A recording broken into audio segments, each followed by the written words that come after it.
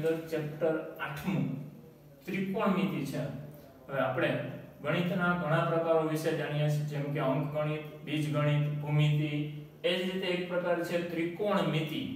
હવે આ ચેપ્ટર ભણતા પહેલા આપણે ત્રિકોણમિતિનો મતલબ સમજીએ। ત્રિકોણમિતિ એટલે શું?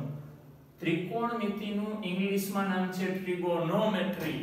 ટ્રિગોનોમેટ્રી ત્રણ શબ્દનો બનેલો છે, ટ્રી, ગોન અને મેટ્રોન। ટ્રી એટલે ત્રણ, ગોન એટલે બાજુ, મેટ્રોન એટલે માપ।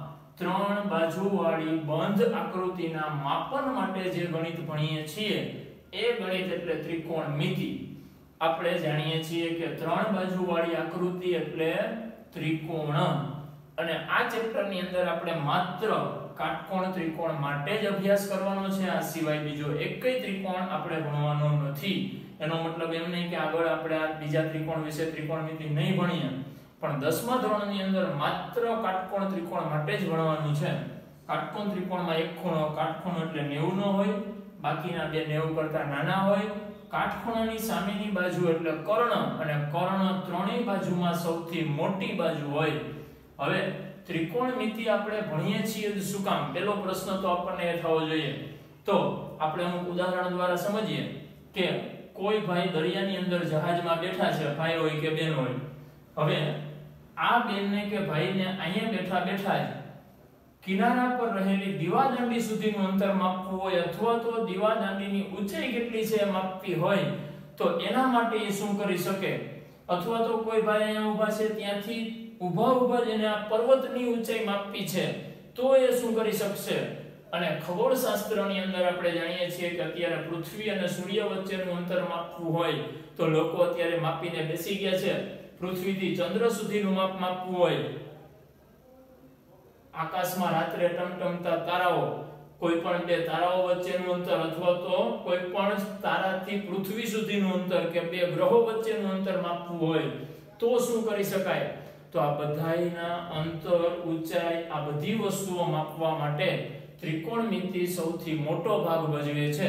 હવે આ માપ આપણે ફૂટપટ્ટી લઈને માપવા નથી જઈ શકવાના, કે કોઈ એવા માપ નથી, એવા સાધન નથી કે જેની મદદથી આપણે અહીંથી અહીં સુધી માપ માપી શકીએ। એટલે કે આપણી પાસે અત્યારે નથી ફૂટપટ્ટી કે એની મદદથી આ બધા માપ માપી શકાય એવા નથી। તો આના માટે સૌથી અગત્યનો ભાગ ત્રિકોણમિતિ ભજવે છે। હવે ત્રિકોણમિતિની અંદર આપણે ધોરણ 10 ની અંદર માત્ર બેઝિક ક્રિયાઓનો જ અભ્યાસ કરવાનો છે, એટલે કે પાયાઓની ચર્ચાઓ કરવાની છે। વધારે અભ્યાસ તમે આગળના ધોરણમાં ભણશો, અત્યારે માત્ર પાયાની જ ચર્ચાઓ આપણે કરીશું। ત્રિકોણમિતિમાં આપણે કાટકોણ ત્રિકોણ વિશે ચર્ચા કરવાની છે, તો એના અમુક ગુણધર્મો અથવા એના આગળના મેળવેલા આપણે પરિણામો વિશે ચર્ચા કરીએ। અહીં મેં કાટકોણ ત્રિકોણ લીધો છે ABC, જેમાં ખૂણો B કાટખૂણો છે। ખૂણા A માટે આપણે વાત કરવી હોય તો ખૂણા A ની સામેની બાજુ કોણ છે? BC, એટલે મેં લખેલું છે ખૂણા A ની સામેની બાજુ, સામેની બાજુ। હવે ખૂણા A માટે AB છે એ કઈ બાજુ થશે? પાસેની બાજુ। ખૂણા A ની પાસેની બાજુ। હવે ખરેખર જોવા જઈએ તો ખૂણા A માટે બે પાસેની બાજુ થાય, એક આ અને એક આ, પણ આને આપણે પાસેની બાજુ નહીં કહીએ, કેમ કે આને એક અલગ નામ છે જ પોતાનું, કર્ણ। તો આ કાટકોણ ત્રિકોણ માટે કર્ણ, આ ખૂણાની સામેની બાજુ એટલે BC, આ ખૂણાની પાસેની બાજુ એટલે AB। જો આપણે ખૂણા C ની વાત કરતા હોત તો ખૂણા C માટે આ બાજુ સામેની બાજુ થાય અને આ બાજુ પાસેની બાજુ થાય। ખૂણા B માટે શું કહી શકાય?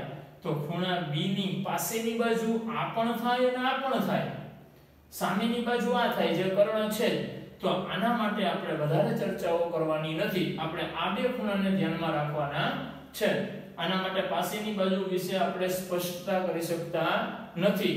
હવે મેં બે કાટકોણ ત્રિકોણ લીધેલા છે, જેમાં ત્રિકોણ ABC માં ખૂણો B કાટખૂણો, ત્રિકોણ PQR માં ખૂણો Q કાટખૂણો, અને આની અંદર ખૂણા C નું માપ 30 અંશ છે, જ્યારે આની અંદર ખૂણા R નું માપ 30 અંશ છે। તો આ ત્રિકોણના બે ખૂણા, આ ત્રિકોણને અનુરૂપ બે ખૂણા સમાન છે, તો આ બે ત્રિકોણ સમરૂપ છે એવું કહી શકીએ આપણે। ત્રિકોણ ABC સમરૂપ ત્રિકોણ PQR। આગળના ચેપ્ટરની અંદર, એટલે કે ચેપ્ટર 6, ત્રિકોણની સમરૂપતા આપણે જોઈ ગયા। બે ખૂણાઓ સમાન હોય તો બે ત્રિકોણ સમરૂપ થાય. તો આની અંદર જો બે ત્રિકોણ સમરૂપ હોય તો એની અનુરૂપ બાજુઓના ગુણોત્તર સમાન હોય. એનો મતલબ એમ કે આપણે અહીંયા આવું લખી શકીએ AB છેદમાં PQ બરાબર BC છેદમાં QR બરાબર AC છેદમાં PR અને એ જ રીતે ખૂણો A અને ખૂણો P પણ સમાન હોય. તો અહીંયા આપણે જોઈએ કે આ ગુણોત્તર સમાન છે. હવે ત્રિકોણ કદાચ આપણે આવા ગમે એટલા લઈએ, માની લો કે આપણે એક ત્રીજો ત્રિકોણ લઈએ અહીંયા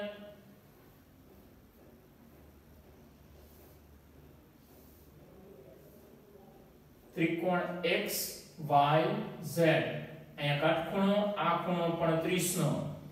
જો ત્રિકોણ નાના મોટો હોય તો બાજુઓ બદલે, ખૂણાઓ બદલે નહીં. એટલે કે આના કરતા જો બમણી બાજુ વાળો ત્રિકોણ બનાવીએ તો એના ખૂણા પણ ડબલ થાય એવું ના થાય, કેમ કે ખૂણાનો ત્રણેયનો સરવાળો 180 જ રહે. હવે આ ત્રિકોણ પણ જો આ બે સાથે સમરૂપ હોય તો આની સાથે આ બાજુઓના ગુણોત્તર પણ સમાન જ રહેશે.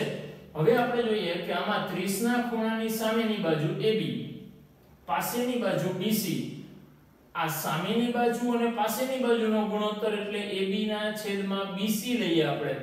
એ જ રીતે અહીંયાથી ખૂણા R ની સામેની બાજુ PQ અને પાસેની બાજુ કોણ થશે QR. આ બેના ગુણોત્તર લઈએ કેવા થાય, અથવા તો આમાંથી આની સામેની બાજુ XY અને પાસેની બાજુ YZ, આનો ગુણોત્તર લઈએ કેવો થશે. તો આમાંથી આપણે AB વાળું અહીંયા છે અને BC વાળું આ છે, તો આ બે એકબીજાને સમાન છે. તો એ બેની જ વાત આપણે કરીએ. AB ના છેદમાં PQ બરાબર BC ના છેદમાં QR છે આવું. હવે એકાંતર પ્રમાણ આપણે જાણીએ છીએ ગુણોત્તરના અગત્યના પરિણામની અંદર આપણે વાત કરી ગયા કે આ બેને બદલાવી શકાય, પરિણામમાં કાંઈ ફેર પડશે નહીં. તો અહીંયા આપણે લખી શકીએ AB ના છેદમાં BC ને આવવા દઈએ નીચે, PQ જશે ઉપર એટલે PQ ના છેદમાં QR. તો આ ગુણોત્તર કયો મળ્યો? AB છેદમાં BC, અહીંયા PQ છેદમાં QR. એનો મતલબ એમ કે કાટકોણ ત્રિકોણ જો સમરૂપ હોય તો આ કોઈ પણ ખૂણાની વાત કરતા હોય તો એની સામેની બાજુ છેદમાં પાસેની બાજુ, આ ત્રિકોણમાં પણ સામેની બાજુ છેદમાં પાસેની બાજુના ગુણોત્તર સમાન મળે છે. એનો મતલબ આપણે એમ કહી શકીએ ખૂણા 30 અંશનો ખૂણો છે તો 30 અંશના ખૂણા માટે સામેની બાજુ છેદમાં પાસેની બાજુ કોઈ પણ કાટકોણ ત્રિકોણ લેવામાં આવે તો એ ગુણોત્તર દરેક વખતે સમાન જ મળશે. હવે જો આપણે આ ખૂણાની વાત કરી હોત તો અહીંયા 60 અંશનો ખૂણો બને દર વખતે આ ત્રણેય ત્રિકોણની અંદર, તો આમાં પણ સામેની બાજુ અને પાસેની બાજુનો ગુણોત્તર લઈએ તો દરેક વખતે સમાન જ મળશે. આપણે આ બે ગુણોત્તર લીધા હોત તો AB અને AC, AC કોણ છે? કર્ણ. જ્યારે આના માટે AB કોણ હતો? સામેની બાજુ. તો સામેની બાજુ છેદમાં કર્ણ લખીએ, અહીંયા પણ એવું લખીએ અને આમાં પણ જો એવું લખીએ તો એના ગુણોત્તર પણ સરખા મળશે. પણ જો અહીંયા 30 ના બદલે ખૂણો બીજો હોત, એટલે કે અહીંયા 30 નો ખૂણો છે, અહીંયા માની લો કે 40 નો ખૂણો હોત, તો હવે એવું ના થાય. શું કામ? કેમ કે હવે ત્રિકોણ જ સમરૂપ નથી. જો ત્રિકોણ જ સમરૂપ નથી તો એના ગુણોત્તર પણ સરખા નહીં હોય, તો પછી આપણે જે ચર્ચા કરી એમાં લાગુ પડશે નહીં. એનો મતલબ એમ કે જો ખૂણો અચળ હોય, ફિક્સ થઈ જાય, તો એવા દરેક કાટકોણ ત્રિકોણ માટેના સામેની બાજુ છેદમાં પાસેની બાજુ વાળા ગુણોત્તર, અથવા તો સામેની બાજુ છેદમાં કર્ણ વાળા ગુણોત્તર, અથવા તો પાસેની બાજુ છેદમાં કર્ણ વાળા ગુણોત્તર, આવા ગુણોત્તરો આપણને સમાન મળે. તો એવા જ ગુણોત્તરની ચર્ચાઓ આપણે આ ચેપ્ટરની અંદર કરવાની છે અને આવા ગુણોત્તર ત્રિકોણમિતિની અંદર ભણશું. એટલા માટે એ ગુણોત્તરને આપણે નામ આપશું ત્રિકોણમિતીય ગુણોત્તરો.